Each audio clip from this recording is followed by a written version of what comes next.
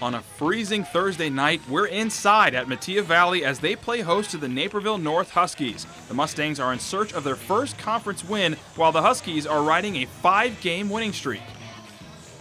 In the early going, Abby Drendel swings a pass to Mackenzie Hare for a 3 to give the Huskies a quick 5-0 lead with 5 minutes to go in the first.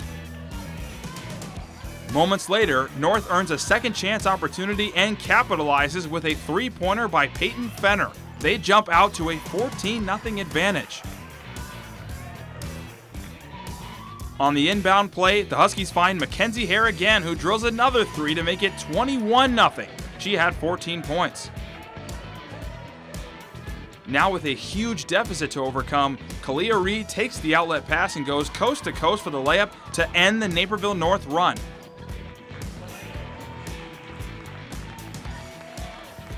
On to the second quarter, this is Jamie Nosek battling in the paint for the tough bucket inside to make it a 25-7 game.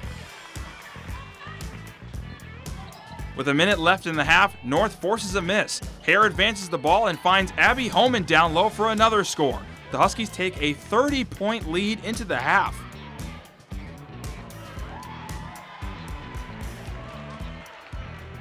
As time dwindles in the third, that's Sydney Fink launching and connecting with a triple to extend the lead.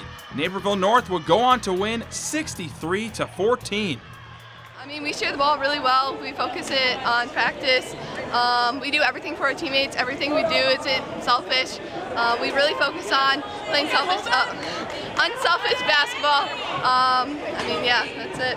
It's just we didn't think the team was as fast as we thought it would, and we really thought that we had it. But I mean, in the second quarter, we really just talked about it. It was just like, we need to pick up our intensity.